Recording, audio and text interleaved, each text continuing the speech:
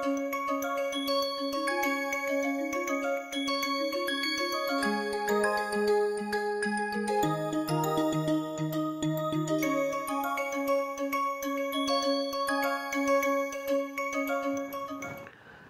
everyone, I welcome you all to today's lecture.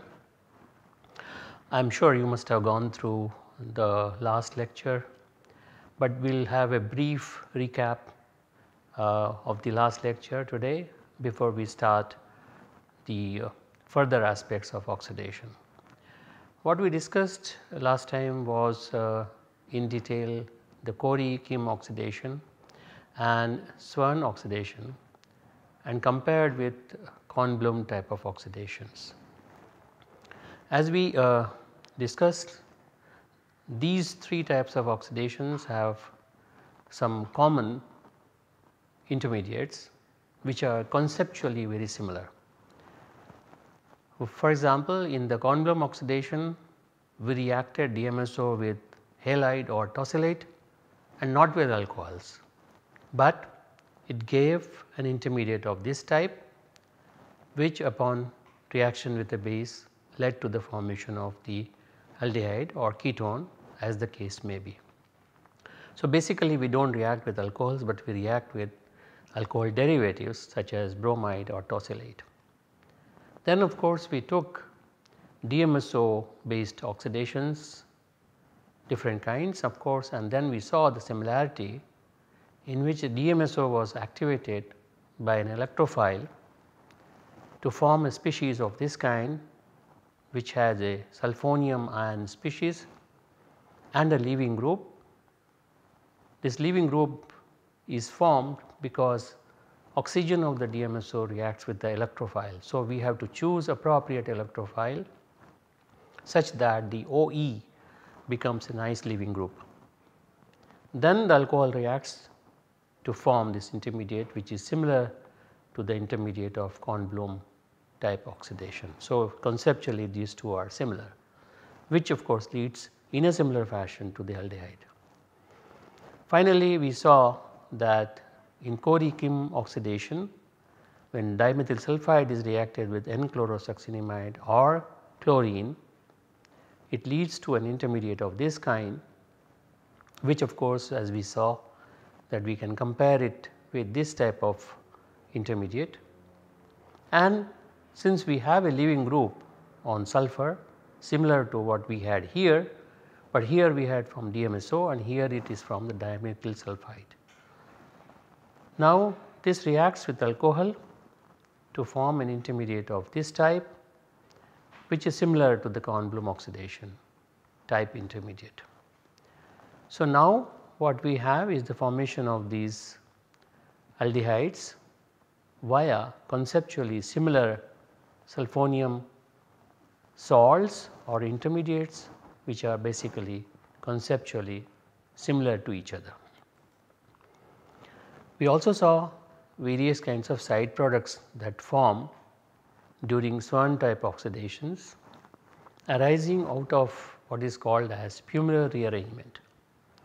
So, I discussed what was the Pummerer rearrangement, but in context with the oxidations involving DMSO and an electrophilic species, we saw that an intermediate of this type which has a sulfonium ion and a double bond and a leaving group which can act as a nucleophile, and then of course that can react to form this alpha functionalized sulfide which is also basically a Pummerer intermediate or Pummerer type of intermediate.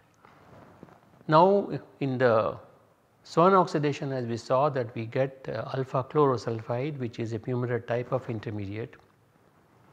Either this directly reacts with alcohol to form this as a byproduct, or the alcohol can directly react with this sulfonium ion species arising before this chloro species is formed, and then this alcohol reaction with this sulfonium ion species can lead to this byproduct. In either case, Pumilar type of intermediate is first formed, which is this kind of intermediate or this kind of species. Then we also saw that if we take an indole based molecule like this and react with an electrophile through the Pumilar intermediate, when the reaction proceeds, it allows the carbon-carbon bond formation to take place here to form this particular final product. Now today we look at another example where the Pumilar rearrangement has been carried out and the Pumilar intermediate trapped in intramolecular fashion. For example, if we take a case like this which is similar to this, but somewhat more complicated, having a spiro system here. So as you can see here that we have a part here which can be activated with an electrophile leading to the formation of the Pumilar intermediate of this kind, as we discussed last time.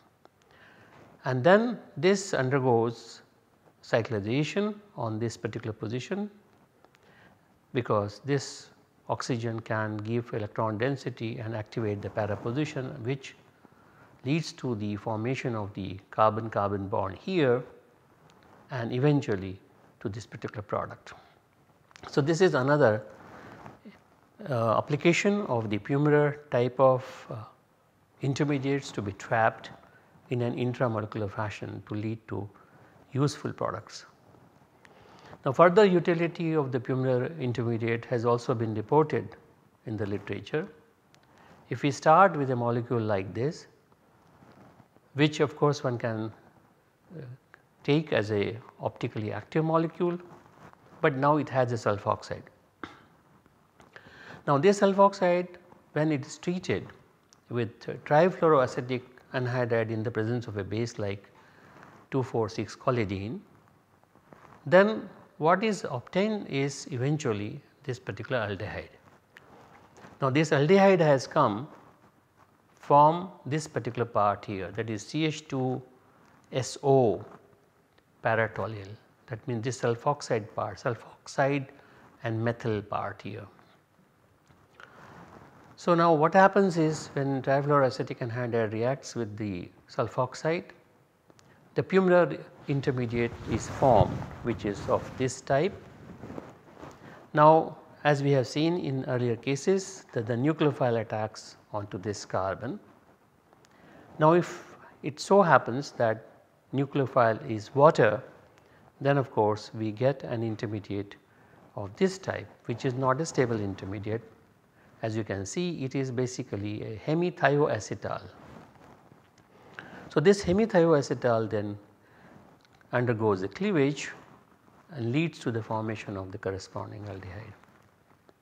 So basically it is a very easy conversion, that if one takes the corresponding sulfide here and oxidizes to the corresponding sulfoxide, then you can straight away go to the formation of the corresponding aldehyde.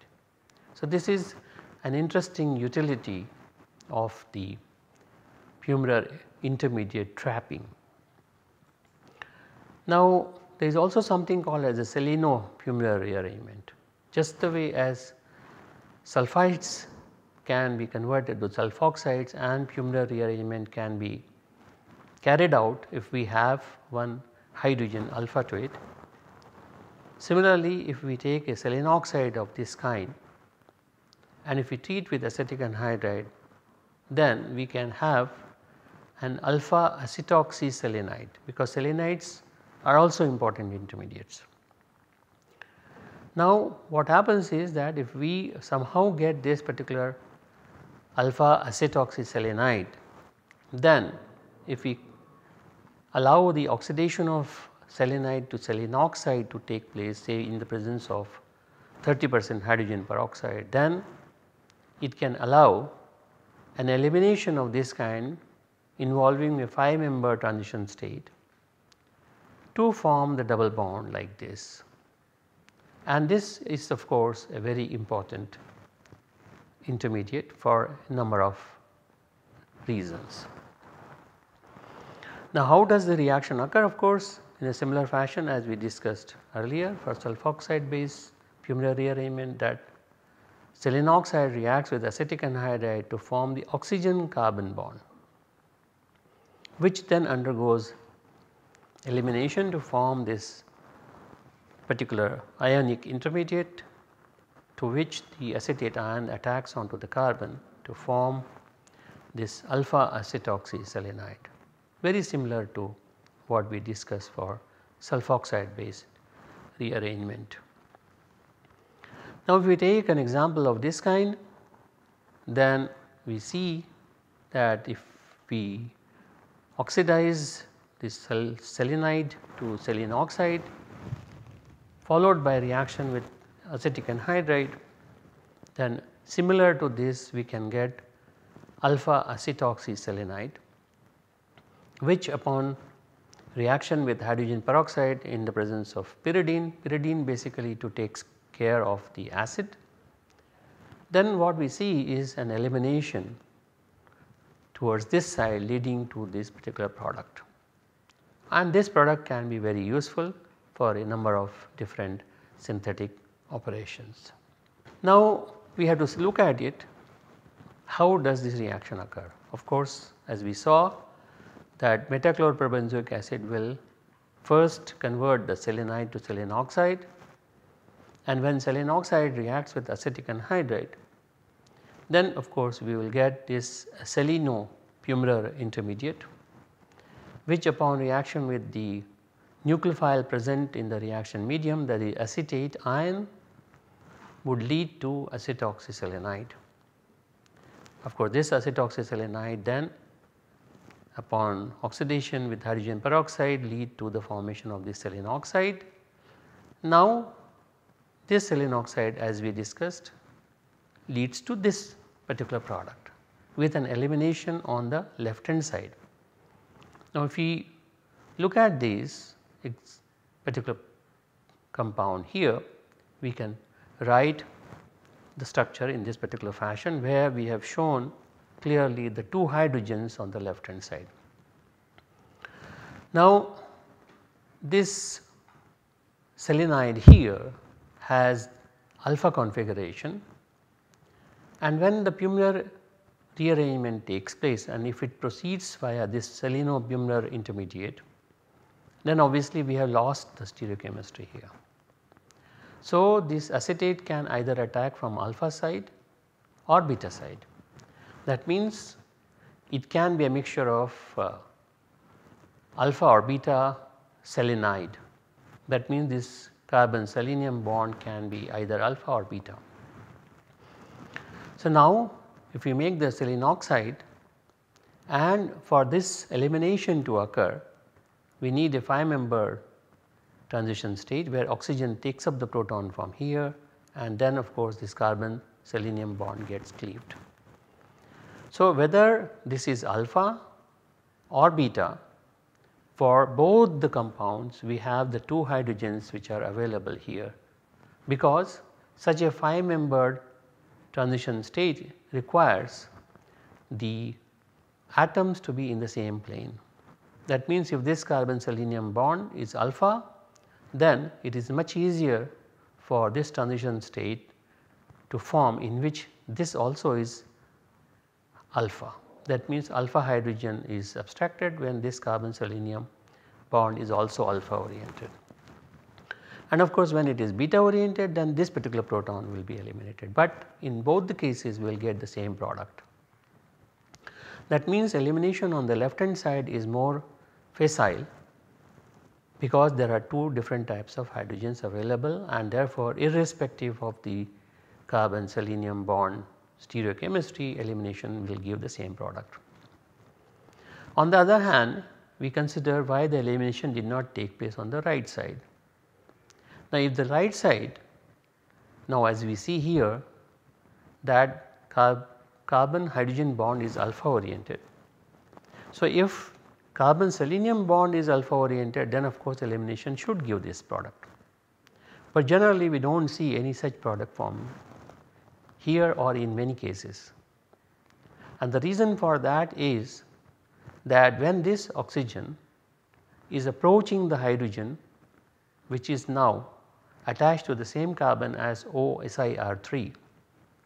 Basically what is happening is the electrons on the oxygen are coming very close to the oxygen electrons here, and of course there also will be steric repulsion.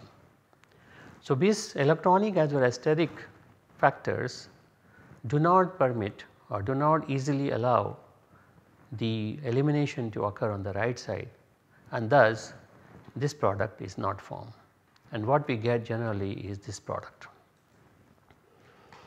Now there is an interesting reaction on the usage of this sulfur based reagents for the conversion of epoxide to alpha haloketones, and it is published in 1979. It is a very interesting reaction, so I thought that it would be worth discussing it here. So how it is happening is that you take the epoxide and directly convert to the corresponding alpha bromoketone in one step using this reagent. So basically this reagent which is used here is nothing but a combination of dimethyl sulfide and bromine, and this forms a yellow, orangish yellow kind of solid of this type. Of course we can also take dimethyl sulfide and react with chlorine instead of bromine, then of course we will get the corresponding chlorides. That of course is not as stable as this. However, whether we take chlorine or bromine, if we have a species like this and if we react with epoxide, we get the corresponding alpha haloketone. So basically it is a reaction or conversion of epoxides to alpha haloketones in one step employing Swern type oxidation. So I will discuss that how it is Swern type oxidation. Now when this epoxide comes in contact with this sulfonium bromide, then you have oxygen sulfur bond, and then of course you will generate a positive charge on the oxygen. So the nucleophile Br minus opens the epoxide to form an intermediate of this kind, because now Br will be gone as a Br ion, and of course we will get carbon bromine bond here and this intermediate. Now this particular part of the intermediate is similar to Swern type of intermediate, that is the intermediate formed in Swern type oxidation, and therefore if we use triethylamine in the reaction, then of course it will pick up a proton from the methyl, and then the anion will pick up a proton next to the oxygen, and oxidation as we have discussed would take place in an intramolecular fashion to form this alpha bromoketone. As you can imagine that if we take corresponding bromohydrine and then if we react with the Swern type of oxidation or DMSO based oxidation, where DMSO is activated with electrophile to form this intermediate, and then of course basically doing the oxidation only of alcohol to ketone. But this is already having a bromine. What we are starting here is a different reaction. We are starting with an epoxide and converting in one step to the corresponding alpha bromoketone. Of course if we start with an unsymmetrical epoxide of this kind, then it is difficult to predict where the nucleophile will attack after the oxygen has been activated by sulfur. It could be on this or on this position. Depending on that, we will get a mixture of products. So this is one of the problems or one of the things that one has to consider when we utilize this particular oxidation to form alpha haloketones from epoxide. Now there is another interesting reaction with DMSO BF3 etherate with epoxide.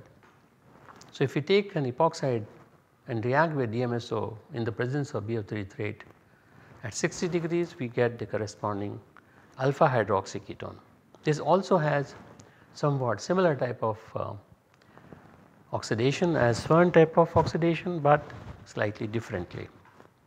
So, we can imagine that DMSO reacts with the epoxide after the epoxide has been activated by BF3 etherate. The DMSO would open the epoxide in this fashion, leading to the formation of this ionic intermediate, which can be written up like this, where BF3 then comes off. Now, we can think that we have the intramolecular proton abstraction by this way to form the anion at the carbon. Basically this and this is similar, where we have expanded the methyl group to show that the O minus will pick up the hydrogen from here.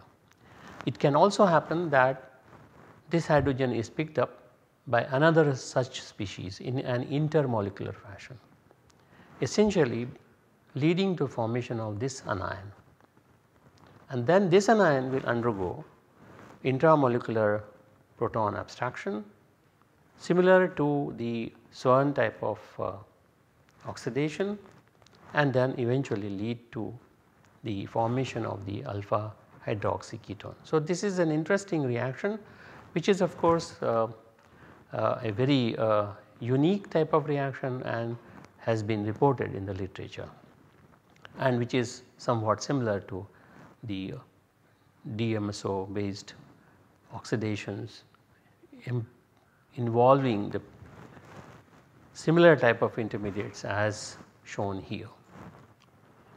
Now, there is another interesting reaction which is also involving oxidative type of interesting transformations, and it is also by using sulfur based chemistry and similar type of sulfonium intermediates. This involves oxidative decarboxylation of carboxylic acids to carbonyl compounds. That means basically we are starting with this carboxylic acid and eventually converting into the corresponding ketone. What is required is, and this is reported by B.M. Trost several years ago, is we start with the carboxylic acid and react with a base like LDA, lithium diisopropylamide, or butyl lithium, and a disulfide like dimethyl disulfide. Then what happens is, of course, we get alpha functionalized carboxylic acid, which then reacts with N-chlorosuccinimide to form this. How does this reaction occur? The reaction with base yields this dianion, because this will be picked up first and also this will be picked up. Now, this anion or this dianion then reacts with dimethyl disulfide to form this carbon sulfur bond here, because this is more stable than this, and therefore this is less reactive than this anion, therefore this carbon sulfur bond forms. Now, this activation of this particular species with N-chlorosuccinimide in methanol of water forms this particular intermediate, because now sulfur will react with N-chlorosuccinimide to form this sulfonium ion species, which then now, as you can see here, is a leaving group. In earlier cases we had seen that the alcohol reacts onto the sulfur directly, but now here there is no nucleophile present, and therefore decarboxylation occurs, cleaving this carbon-carbon bond and followed by expulsion of the chloride ion to generate this intermediate. If this intermediate is formed, then of course water can react during the workup, and what we can get is this hemithioacetal, which then cleaves and leads to the formation of the corresponding ketone. So, this is how a very interesting oxidative decarboxylation of carboxylic acids to carbonyl compound has been reported by Trost. Now, we discussed the eliminations of selenium oxide, but we also will now look at the elimination of sulfoxides little more carefully and with the mechanism. Sulfoxides or selenium oxides with a beta hydrogen undergo syn elimination on heating to form alkenes. Now, if we take the sulfoxide here with this particular stereochemical dispositions, then we can see that there is an alpha hydrogen, there is also a beta hydrogen. So, if we heat at 80 degrees in benzene or toluene, we get this particular product as the final product formed in this reaction. Now, what happens is that if we write it in this particular fashion here, like what we have done now here is basically put it in such a fashion, everything is same, so that this carbon hydrogen which is here is beta oriented, this carbon sulfur bond is also beta oriented. That is exactly what we have written it here too, except that it is slightly differently put. But now this hydrogen, this carbon, sulfur and oxygen, they are all in one plane, and then syn elimination takes place because carbon, hydrogen and carbon sulfur bonds are in the same direction. This syn elimination leads to the formation of this pair of olefin. Now, it is a stereo selective elimination. So, that means if we take a sulfoxide of this kind where there is a hydrogen and also deuterium, if we write the conformation, so the carbon sulfur bond is beta oriented and then the hydrogen which is beta oriented is axial and deuterium which is alpha oriented is equatorial, and of course tertiary butyl which is beta oriented is also equatorial. Now, for this elimination to occur, obviously carbon, sulfur, oxygen and this hydrogen, carbon etc., they are syn disposed. So, now this syn disposed species then undergo syn elimination to form this particular olefin.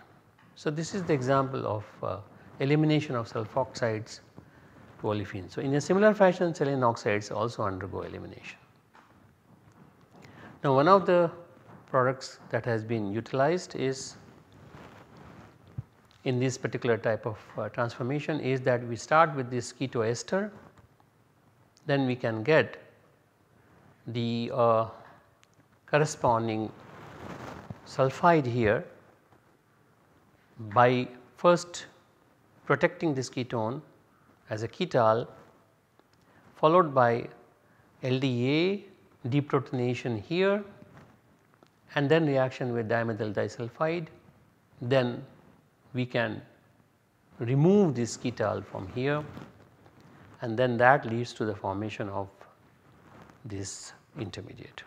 That means this particular intermediate is formed after the third step, and the fourth step, that is the hydrolysis of this ketal, leads to the release of the ketone here.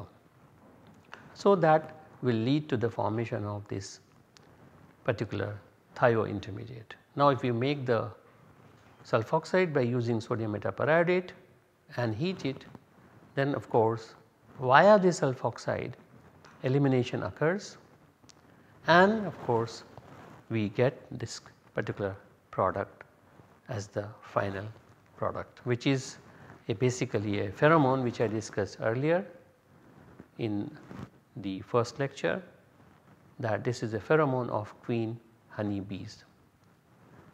Now, we can also carry out another interesting reaction where now we are going to use similar type of selenium oxide based elimination, and that is if we take an alpha beta unsaturated ketone of this kind and react with lithium diphenyl cuprate and react with phenyl selenium bromide, then we get this type of selenium intermediate which upon reaction with hydrogen peroxide leads to the formation of the double bond. What happens is of course lithium dimethyl cuprate will add in a Michael fashion here, and the corresponding enol cuprate then acts as a nucleophile to react with the electrophile, that is phenyl SEPR in this fashion to form this trans intermediate. That means this carbon selenium bond will be opposite to the carbon phenyl bond, and if this happens to be a beta bond, then of course this will be an alpha bond. Now this carbon selenium bond which is alpha oriented and the carbon hydrogen bond which is here is also alpha oriented as shown here, then when hydrogen peroxide is reacted with it, it forms this selenoxide, and this selenoxide has a carbon hydrogen bond which is in the same stereochemical disposition as this carbon selenium bond, and this undergoes syn elimination to form this enone. So this is how even selenoxide based syn eliminations have been utilized. So we will stop it here today and take up some other aspects of this kind of chemistry next time. Till then, bye.